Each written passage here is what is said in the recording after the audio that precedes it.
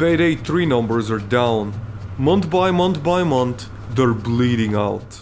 Somehow the loyalists will try to defend this, saying that the reason for the low numbers are due to recent releases with players jumping to newer games. But that's bullshit. All the games that have released recently have been colossal disasters, suffering horrible ratings from both critics and players. Not to mention, it only takes a glance at Payday 2's player base in comparison to see that that's completely false. There's clearly no lack of Payday players who could jump into Payday 3 at any moment. It's that they choose not to. Why? Well, in order to understand what really went wrong, we first have to look back in time to how Payday 3 was created, and in order to tell you that tale, we will first have to time travel back to Payday 2.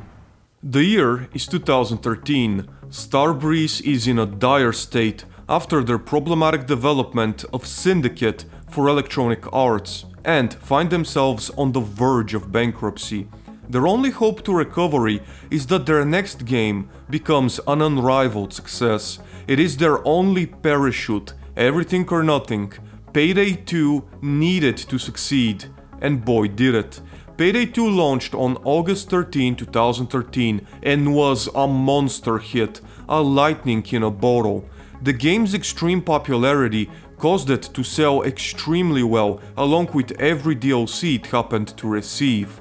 Starbreeze turned from a developer that was barely holding on to one that had so much money they didn't know what to do with them. That will become clear very shortly. In 2015, they invested $8 million into publishing Raid World War II, a game that looked more like a Payday 2 DLC than its own diverse thing. However, only 3 months into release, it had an average of 71 players a month. It's safe to say that the $8 million they invested was not returned. Also, in May of 2015, they would spend around $7.5 million on a game engine known as Valhalla, which turned out to be nothing more than a renderer, a nearly unusable software that was practically impossible to work with. In June 2015, they would spend another $2 million on a VR firm known as Infinity, then proceed to spend another $10 million to set up a virtual reality theme park in Dubai, then spend an additional 7.1 million euros on a company called Northern to build a VR movie experience. Not to mention all the new offices that were opened in some of the most expensive possible locations, all the way from Los Angeles to Paris. While CEO Bo Anderson was spending money like a drunken sailor, Starbreeze were struggling big time. They were working on a game called Overkill's The Walking Dead, but the problem is the engine they were forced to work on, Valhalla, the one that Bo Anderson spent over $7 million on, was completely unusable. It made developing the game a constant nightmare, as the engine was simply not working as intended, and all the time that was being wasted on trying to get it functional was leaving them farther and farther behind in the pipeline. Not only were other game engines like Unreal taking massive steps forward while they were staggering, but also the release date was getting closer and closer while they were simply nowhere. Eventually, it was an obvious decision. Valhalla had to be replaced, and although switching to Epic was a good thing, it happened far too late, as now the 2 years of work they had done in Valhalla was basically erased, and they had to start from scratch with no time at all. All this time and money that was wasted over the years for nonsense, yet it's because of Payday 2 that they were able to be kept in business. Despite that, no one was intelligent enough to even think for a moment to start putting some money away for the development of Payday 3. Tell me, dear viewer, can you see the massive iceberg that is approaching in the background? With only a year and a half of development, Overkill's The Walking Dead hit the game store, and the reception is about what you'd expect. A complete and total disaster, as well as a financial flop.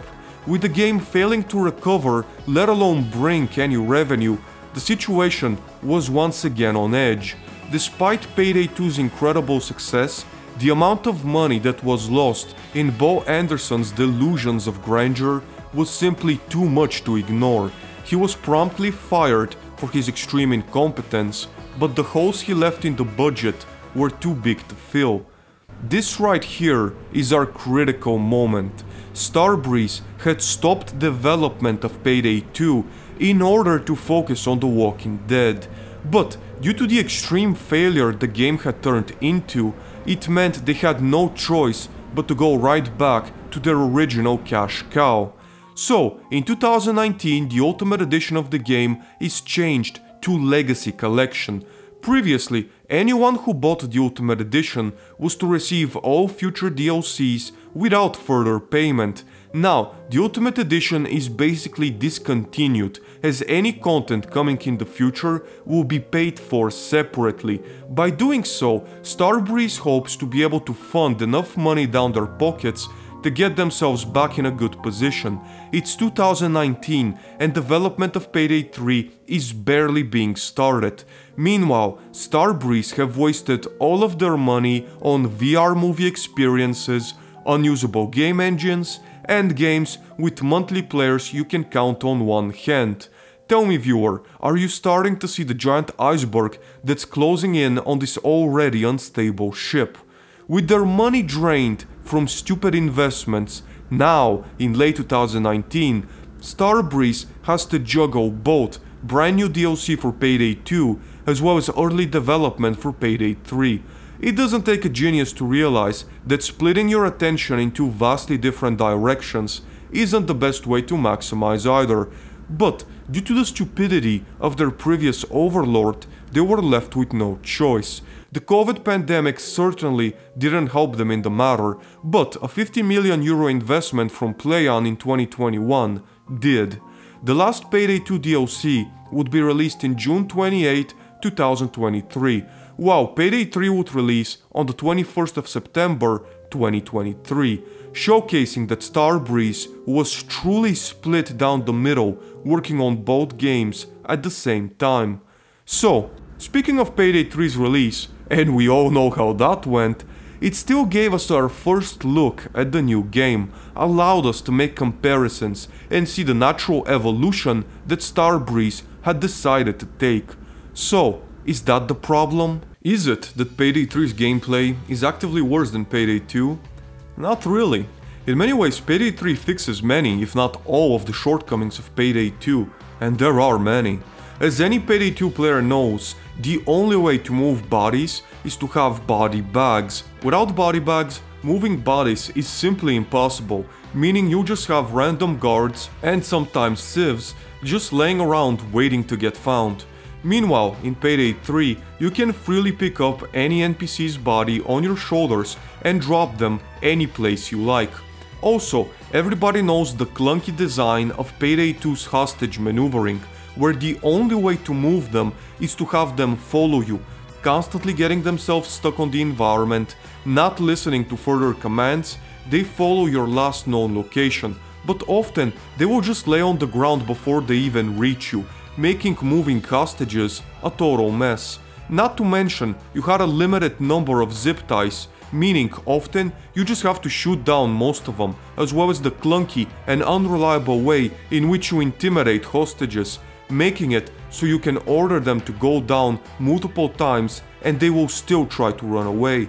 All of that is fixed in Payday 3, as now you can just grab them from behind and move them any place you like. You have an unlimited number of zip ties, meaning you have no need to shoot down hostages, and most of the time the intimidation is very reliable, causing hostages to be more compliant. Not to mention, in Payday 2, you can't even open or close doors, meaning there's never really a safe place to hide bodies or hostages. All fixed in Payday 3, where closing and opening doors is fully functional. Guard AIs is significantly improved as well, meaning you won't be getting spotted from behind every time you approach a guard, like you would often in Payday 2.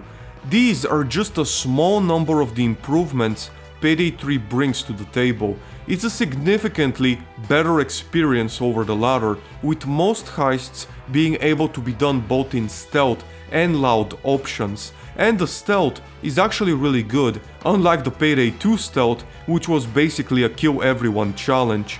In combination with the updated graphics, it's hard to see it as a hurdle.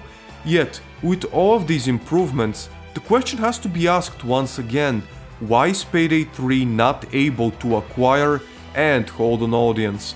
Now, some people may put the blame on the catastrophic release, where the servers went down not just for a couple of hours, but multiple days, where the game was practically unplayable.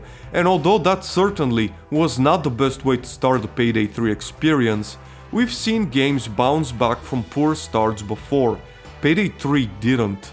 Some may blame the always online element, but again, that's only partially true. Though annoying for some players, it's not a fatal flaw, and if the game is really good, it's something most players will be willing to overlook. Plus, even with the removal of offline play, it still takes about a minute from selecting your heist to joining it in-game. Meanwhile, you can wait around for over 20 minutes in Payday 2 for CrimeNet to find you the heist you wish to play, unless you're willing to spend the extra money to just start it by yourself.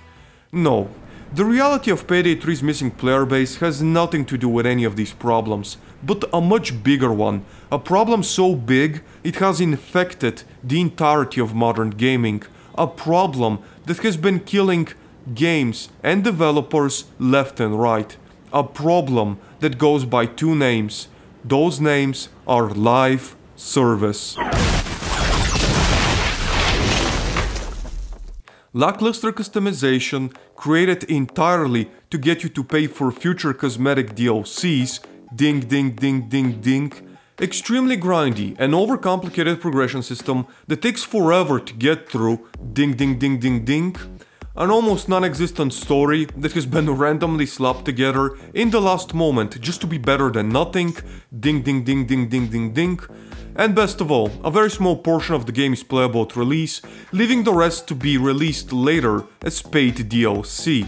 You get the point. Sure, there's some alterations here and there, but overall it's the same formula every time, and it's a dying formula, one that has been prostituted around for far too long. Every developer is being forced into making a live service game, and every one of them is dying faster than the other. It's like hair metal back in the 80s. It's overdone to the point that people are getting sick of it. Most gamers were tired of live service games back in 2019, so what's left for these days? Maybe they were able to make it work back in 2013 and 14, but these days, unless your game is absolutely amazing and simply unmissable, you won't be able to get away with that type of stuff. Payday 3, in its current state, gives no reason to continue playing. If you are a standard edition player, you know you won't be given anything at all. And on top of that, the lack of simple features like being able to communicate with online players or buy certain favors for heists means that the game lacks any replayability. Simple features from Payday 2 are not found here, and it's insane how they were missed out on, as they practically couldn't be more obvious. The game lacks soul, it lacks heart. Everything about it just feels unfinished and raw. It feels like a game that was created entirely to milk as much money as possible, and the sad truth of the matter is, that's exactly the case. Starbreeze's exceptionally slow response on fixing the issues that are killing the gameplay experience, along with the company's lack of understanding that if you want players to stick around, you have to give them something. You can't make both all the cosmetics and the heists paid DLC. No one is gonna stick around for that. Just look over at the Avengers or Suicide Squad if you wanna see how that business model is working out for them. And Suicide Squad will at least give players free playable DLC. Starbreeze won't even give you a free mask. They'll charge you up the ass for anything and everything the game has to offer. It feels insulting to the players. It feels like we are paying a full price for a game that will be finished years from now, and we won't be awarded for anything for sticking around. and the sad truth of it all is, even if Starbreeze weren't as greedy as they are, and they were to at least make the cosmetics free, it's hard to know if the Payday formula is simply able to work in 2024, and it's very possible that that will lead to the end of Starbreeze Studios and Payday as a whole. With Payday 3 flopping, they've officially killed their one and only form of income, their biggest franchise, like GTA for Rockstar or Hitman for IO. This is their main attraction, and you can ask Volition what happens when you kill that main attraction. Truth is, Payday is really dying, a long side effect of Starbreeze's brainless spending back in 2015. While Payday 2 was lightning in a bottle that players got hooked on, Payday 3 is anything but. The developers' unwillingness to learn from previous mistakes, along with the extreme desire to charge more money for all future content, leaves Payday 3 as a game that is simply undesirable in modern times. With their cash cows at the end of their rope, it's only a matter of time before the company itself implodes.